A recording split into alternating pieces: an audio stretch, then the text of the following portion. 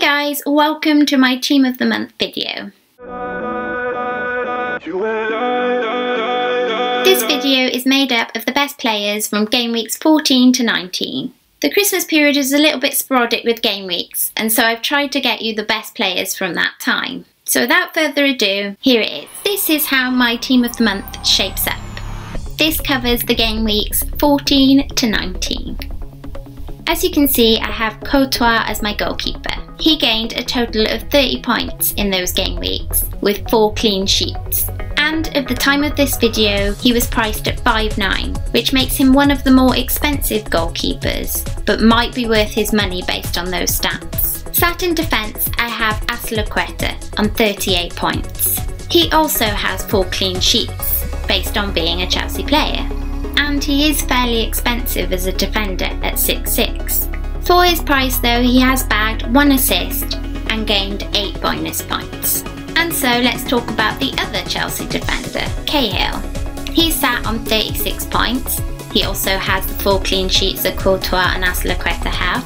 But because he hasn't gained an assist like Azpilicueta has, it's only bagged him a total of 5 bonus points. Still, you can't complain at 2 defenders up in the 30 points. And then, the rose between 2 thorns, of course it's Rose. He has bagged 37 points. His price is currently at 6, and so he's cheaper than both Azpilicueta and Cahill. And if you have a Chelsea forward or midfielder, Rose is a good alternative from another team. He has managed to bag himself 1 goal and 2 assists in those game weeks.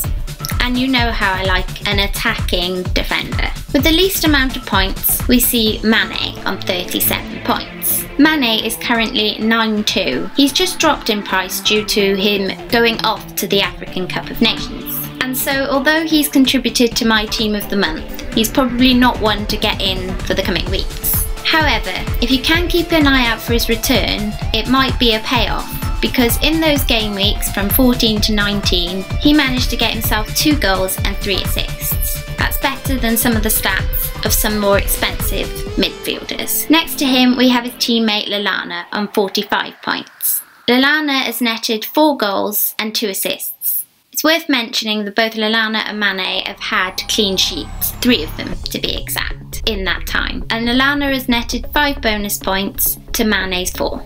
I keep my eyes on Lallana. I'm thinking of putting him into my YouTube team for Hazard, so he is definitely one to watch. Moving on, we have my boy Sanchez. Sanchez, as we know, is expensive on 11.9, and well, his consistency's been a bit iffy, but he did bag himself a hat-trick, and so sits there with 49 points, with 4 goals and 4 assists, and so manages to get his way into my Team of the Month.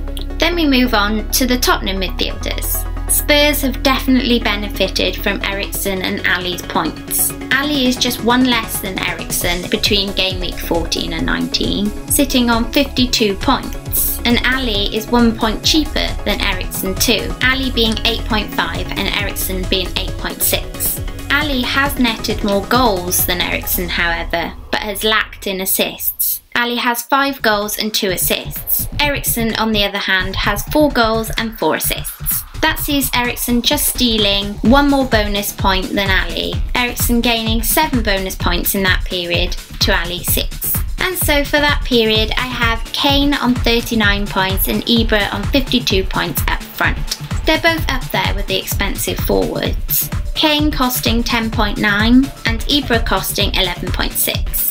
In the 503 minutes that Kane has played, he scored a total of 5 goals and got a total of 1 assist. In the 540 minutes that Ibra has played, in that time frame, he has netted 5 goals and 4 assists. Ibra is also leading on the bonus point tally. He has 9 over Kane's 6. And so if you had to choose between one, looking on these few game week stats, Ibra is just pipping the post, but you can never really rule Kane out. And so I move on to my subs.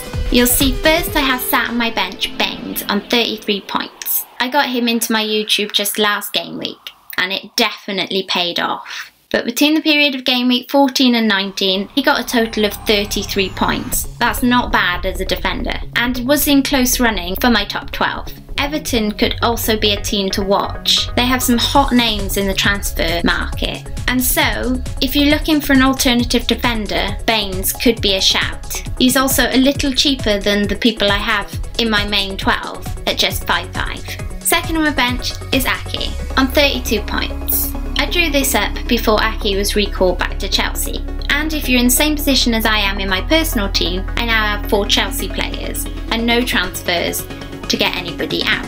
It's anybody's guess at this moment in time whether Ake will actually get any game time at Chelsea. I'm hoping he does. He's proved himself to be an absolutely excellent player at Bournemouth, and for that reason he gets second on my bench. 32 points and just 4.4 in price. Ake managed 2 goals, 2 clean sheets, and total of 5 bonus points in 450 minutes of play between game week 14 and 19. Hopefully we see a lot more of him. My third and final choice on my bench is Gray. Gray has a total of 34 points in this period and is most certainly a cheaper option for a forward at just 6.2. In his 476 minutes, Gray managed 4 goals and 1 assist, and that has seen him with 5 bonus points. He's definitely a great alternative if you're looking to downgrade one of your forwards and spend your money elsewhere. And that concludes my team of the month. These are my picks, and I realise I've missed a few out that have done just as good as these guys. But if it helps just a few of you guys in your decision making on some of your transfers in the coming weeks, then that's fabulous. So that was my team of the month video. I hope you guys really enjoyed it. Until next time, don't forget to like, subscribe and do all those fabulous things. Nymfria out.